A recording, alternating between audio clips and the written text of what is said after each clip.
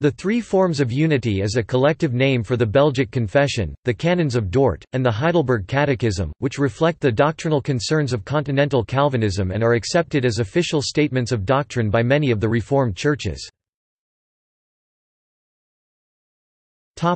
History.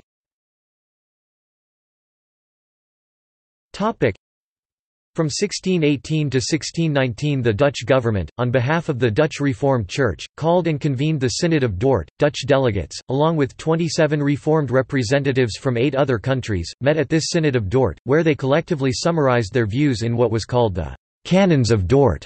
This same synod then added these canons to 2 other documents, both of which were in common use by the Dutch Church at the time, the Heidelberg Catechism 1563 and the Belgic Confession 1561. In so doing, the synod sought to formalize their understanding of the biblical teachings on the Trinity, the Incarnation, predestination, justification, and the Church, to allow members to gather together in unity around fundamental, shared beliefs, and to relegate certain non-essential ideas, political positions, educational platforms, etc., to a lower status to prevent the churches from needlessly splitting. The forms also provide a basis upon which ecumenical efforts can proceed based on whether a body accepts the essentials laid out in these forms. The different documents each serve different purposes. The Catechism is written in a question and answer format to help explain biblical teaching to children and those new to the faith.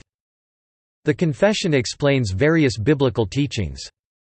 The canons are a series of technical responses to specific theological controversies raised by the Dutch Remonstrants. See History of the Calvinist-Arminian debate. Topic: External links.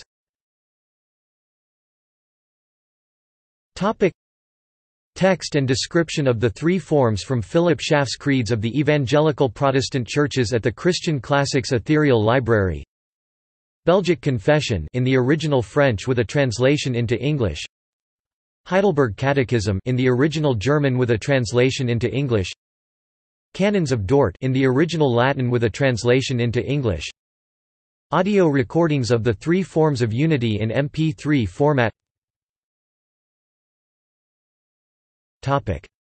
Footnotes.